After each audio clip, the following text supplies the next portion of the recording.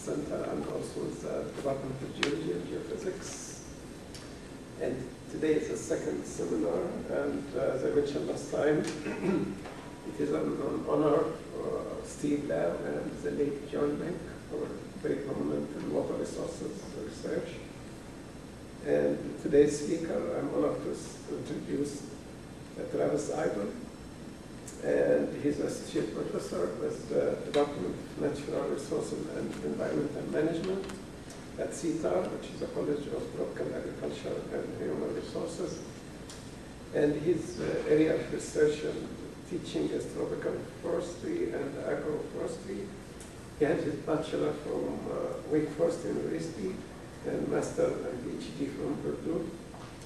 And basically, he's lead PI in a large project now with the title Sustainable Management of Agroecological Resources by Tribal Scientists, which is in short SMART, I guess. And today he will talk to us about CAPS, which is Conservation Agricultural Production. And I'm going to move over to this talk so I don't jingle my head. Okay, so this is going to talk a little generally about the concept of conservation agricultural production systems, with the idea of building resilience into smallholder agriculture. Resilience seems to be kind of a new buzzword in sustainable agriculture, given the kinds of demands and pressures, especially with climate change replacing. I want to start with acknowledgments first, and this is really not even everybody. This is everybody I could, whose contact information and names I could pull up. So it's a big crew, a big team of people from the University of Hawaii, really a multidisciplinary team, a number of students. This is just the graduate students, not even the undergraduates who are working on it.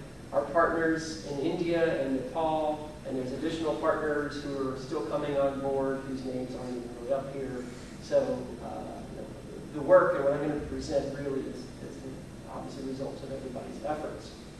So this project is part of a larger program funded by the U.S. Agency for International Development.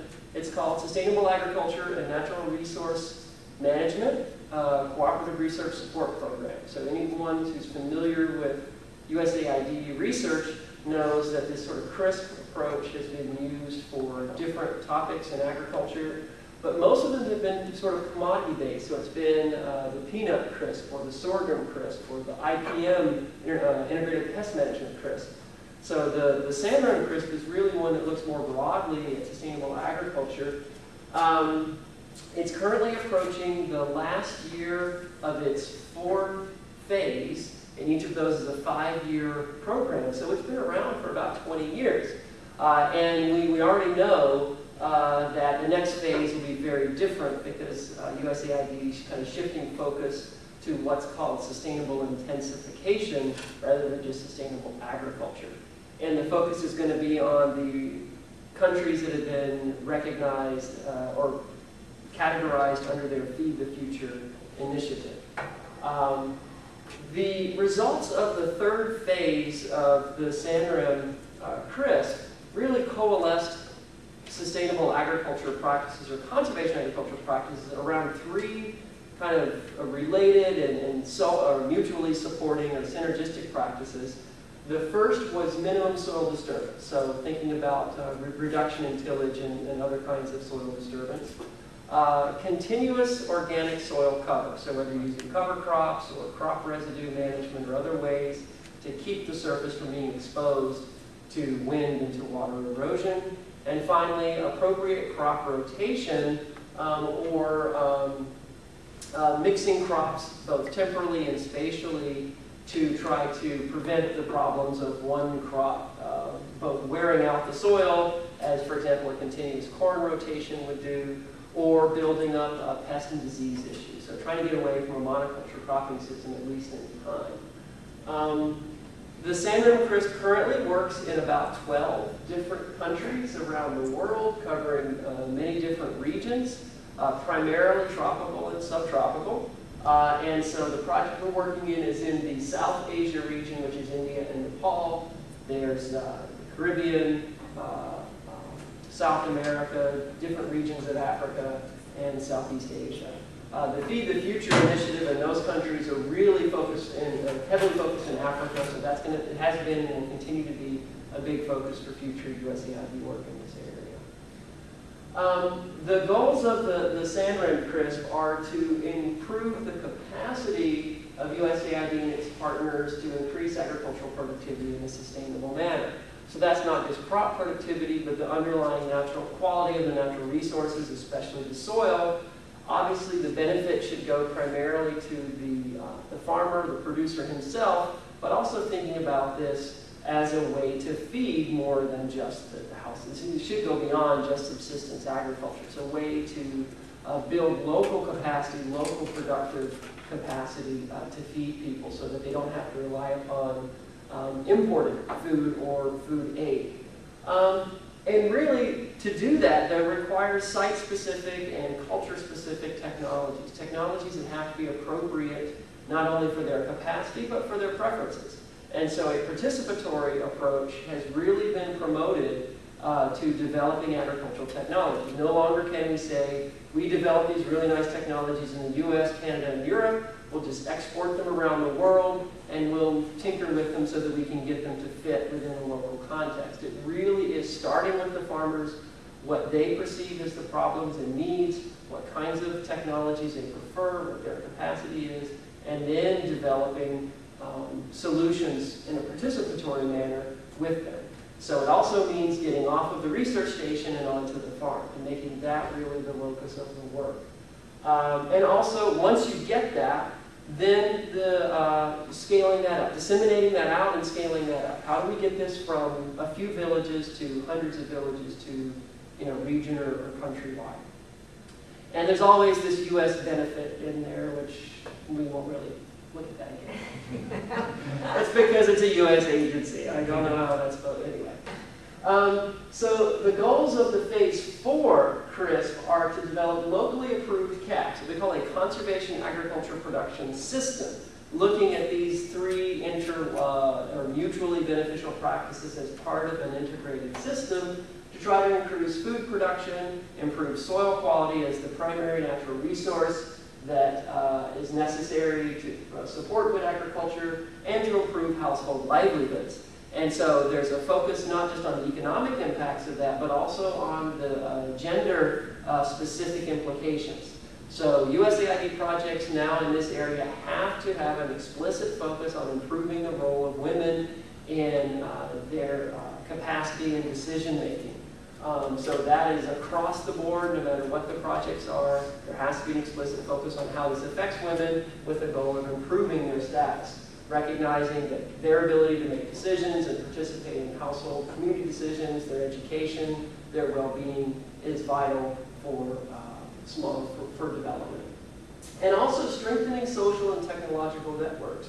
In this one in particular, there is a part of the focus should be on where are the farmers getting their knowledge and information, right? Who's giving them, obviously they learn, they know a lot on their own, they talk to each other. Who else do they talk to? Who else is, sort of working with them to develop or giving them advice and information? Is it the seed dealer? Is it the chemical, the guy selling fertilizers? Is it local extension agents? Is it whoever, Where are they getting this information from?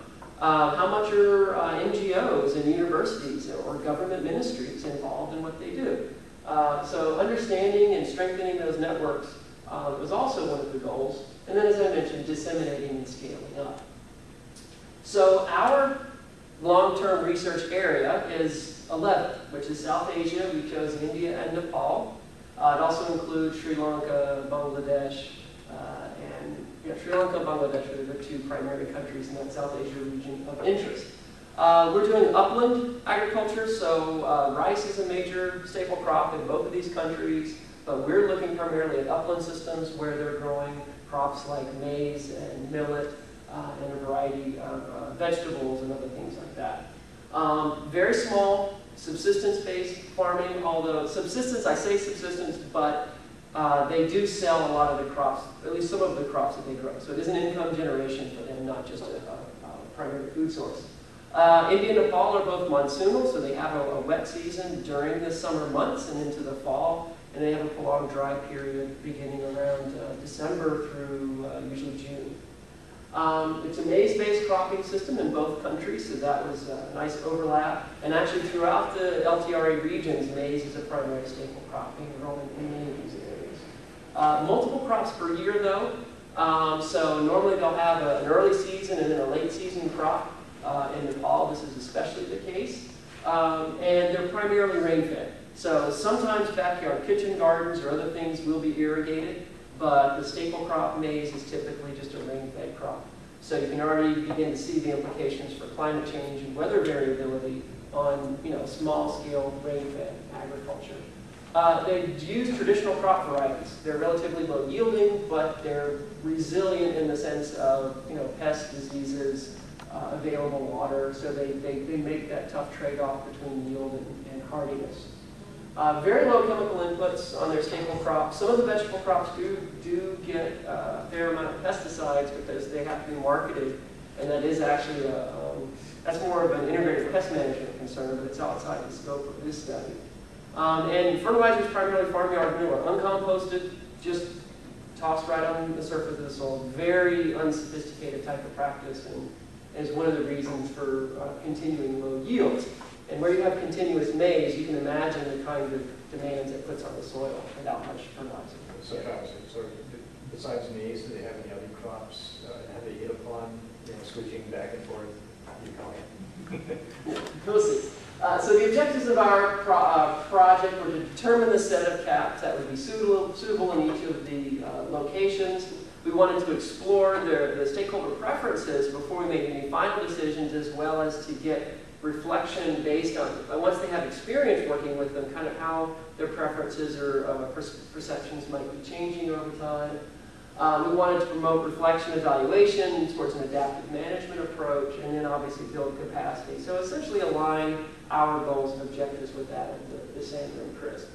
So this is where we're working. Orissa is a state in the central east part of India, so it is a coastal state, but there's a significant amount of area that's well inland.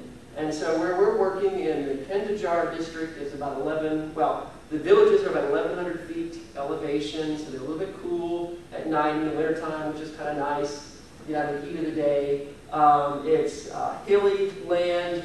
A lot of interior Orissa is actually heavy, a large mining area, bauxite for aluminum and iron and coal. So that's actually a big social, economic development issue, is that some of these villages are sitting atop very rich mine reserves, and so there's those kind of pressures to utilize that resource, versus the farmers and their access and use of traditional lands. They're tribal ethnic groups. So India still has what they call scheduled castes and tribes. It's not so much it's not a discriminatory practice. It's a recognition that these ethnic groups, much like minority groups and indigenous groups in the U.S., continue to lag behind in terms of economic development, education, and other things like that. So there are special government programs to support folks in that area. However, almost all of them fall in the what they call below poverty line, or BPL, socioeconomic class as well. So they kind of have two special designations which provide certain government support and attention, but obviously means that they're well behind even the rest of society. So even though some of these villages aren't really that geographically isolated, when you enter the village, it's like stepping back in time or stepping away from, just really stepping away from what you see just in a few miles down the road in the city. So this is what. Yeah. What was the basis for the choice of that? We were looking for these kinds of characteristics, and so with the help of our partners at Orissa University of Agriculture and Technology, they helped us with the actual selection of the villages to work in. So we said, these are the kind of characteristics, these are the kind of producers we're looking for, and they said, okay, we have some experience working in this district with some of these villages. And in fact, we didn't get to work in all the villages we wanted to, just because there's still Maoist unrest in certain parts of India. If you read any of the local and national Indian papers, there's still there's kidnappings and rebel groups and things even in India that preclude folks like us from just wandering into those villages and doing work, especially our students we didn't want to leave them out there unattended during the summer. So pretty low infrastructure. They do have basic electricity. They do have a central road running through the village that the government has built. They do have a government school that just goes through primary school, but pretty low, pretty poor, pretty low in terms of infrastructure development. In Tentuli village, this is the well. This is the source of water for drinking and cooking and washing. It's a tube well, but it's a hand pump. In other villages, richer farmers who can afford a diesel generator and pump can do a tube well where they can actually irrigate. But they'll also just do what's called a dug well, which will just dig a huge pit all the way down to the groundwater level, and they'll just pump out of that as a source of non-potable water, irrigation water. This is the way they plow. 2 bullocks, and basically it's just a single tine plow. So it's not the moldboard plow that turns the soil, it just sort of cuts through and scratches the surface of the soil. And this is what the field looks like in preparation for planting. We were about 2 or 3 weeks out from the monsoon season, so they do a preparatory plowing in preparation for the first rains, and then they'll seed the crops. This area in Tentuli, the areas where they do the actual farming is relatively flat, low slopes, less than 5%. But it goes right up next to the forest, and they will, if things are not so great, begin clearing the forest, terracing, and actually beginning to plant crops on these. So they'll encroach into the forest, create terraces, and begin to slowly clear it so that it looks something like this. And it's kind of a rough-hewn type of agriculture where they'll sow a few hardy crops. The primary focus is below, which you can see where they're building up terraces to do just kind of sloping land agriculture. All of this is technically illegal, which is kind of why it doesn't look nice intended, because they're kind of just trying to do it opportunistically. They do recognize the problems that this causes. They see a recognition in terms of reduced groundwater recharge and stream flow during the dry season with the clearing of these hillsides. So they recognize the watershed implications, but it's just it's a tough choice that they have to make sometimes. In the even more degraded type areas, you have these very old red soils, a high iron content, and in these dry baking suns for months after months, you get what's called laterite or ironstone. Essentially, it's just a baked clay, high iron clay. It's just an iron cementation of the aggregates, and so that thing is as hard as a brick. It's basically a rock. And in fact, they make bricks out of this stuff just directly. They just carve it right out of the soil, shape it, bake it in the sun, and it's building material. Nothing else needs to be done. So soils, when they're degraded and the topsoil washes away and just leaves behind this material, it's useless pretty much for farming. So in India, facing these kinds of issues, we decided to look at what were the conservation agricultural practices that would be preferred. Well, we could sit down and just have, talk story with them, but there are techniques for sort of doing this in a structured way. And so one of them is called analytical hierarchy process, where you have a basic goal that everyone agrees upon. You decide upon what the objectives are for achieving that goal. In this case, profit, yield of the crop, saving in terms of labor, and improvement in soil quality, or sort of the environmental aspect. And then you look at particular conservation agriculture options that will provide different levels of positive or negative benefits to each of those individual goals. So for example, reducing your tillage might reduce labor in terms of the tillage part, but might increase labor with respect to having to weed, because that's one of the major reasons for weeding. Adding an additional crop increases the labor with respect to having to cultivate that crop, but it can increase the yield and potentially the profit if the crop comes to fruition. So by providing these different combinations and scenarios, we can find out what the farmer preferences are. So obviously we weren't the ones doing it because they don't even really speak Hindi, they speak Oriya, which is a more local language. So we had our local collaborators doing the interviews.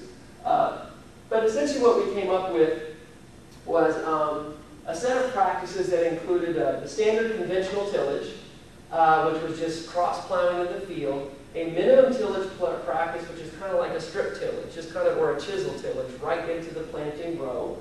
The standard crop was just sole maize, and then we did an intercropping rather than an actual crop rotation. We talked about crop rotation, like, no, if they can't plant maize every year, they're not going to go for it.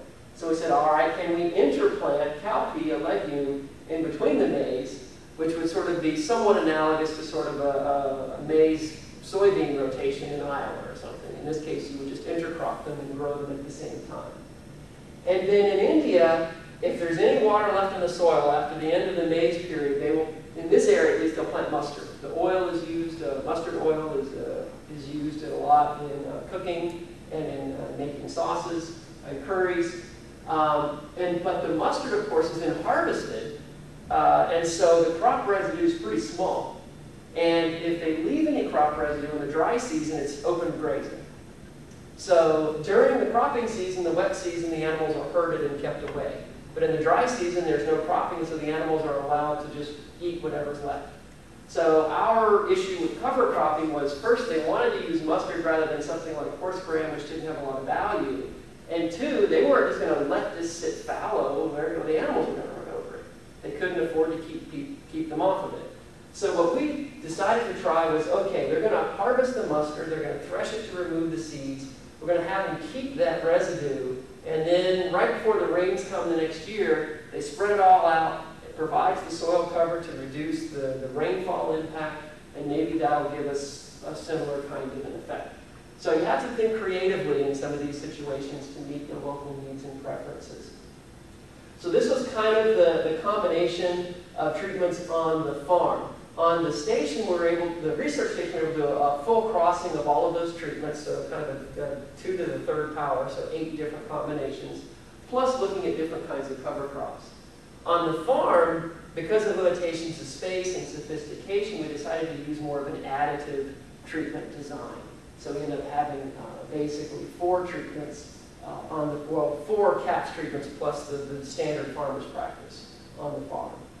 Regardless, the farmers were fairly receptive, and so we got about 20 households in that one village just the first year. What we saw from that in terms of crop performance was that the intercropping provided an additional yield over the maize. The maize yield really wasn't affected too much by tillage. It didn't seem to go down because of the competition with cowpea. And so in the first couple of years, what we actually got was the additional benefit of cowpea to yield and income was both really positive and encouraging. And so by using what we call a maize equivalent yield, which is a way of standardizing everything by maize, we can see that adding the cowpea, in this case maize plus cowpea in both the conventional and the minimum tillage, was much higher than just doing cowpea by itself. And so looking at the different cover crops, this was a second-year effect. The effect of cover crop on maize yield, we could see in the no cover crop or fallow, we're getting about the same yield as we did the year before. Whereas with horse gram and mustard cover crops on the research station, we were already beginning to see a significant benefit of a cover crop to maize yield. So the farmers weren't really receptive to the idea of cover crop initially. With these kinds of results, we're hoping their perceptions and acceptance will change by showing really having the value of this, not just environmentally, but even in terms of crop yield. So minimum tillage plus intercropping had the highest labor requirement, but most of that was because they had to harvest the cowpea. So the increase in labor was primarily associated with cowpea.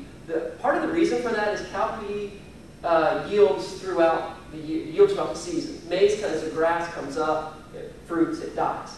Cowpea is kind of an indeterminate crop, so you have to kind of go through every week and pick, and so that was part of the labor issue. But it provided an additional income, and the per unit weight market price was higher than for maize. So the only main reason they don't use this more commonly is it is subject to sometimes to pest outbreaks. But in the 2 or 3 years we've done this, it's done quite well.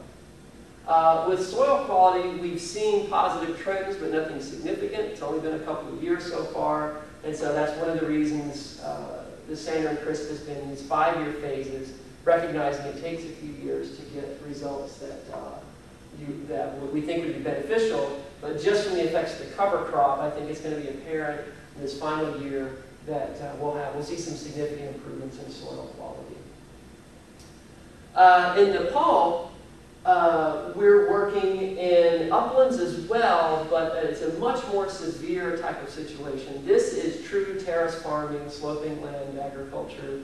Anyone who's done international agricultural work in these kind of areas, Africa or South America, or any of the regions that sand rim covers, will sort of recognize this kind of severe type of marginal land agriculture. But it's the same kind of sociocultural groups. They're fairly poor, small farmers, subsistence farming, tribal ethnic groups. These are smaller villages primarily because of just the geographic location.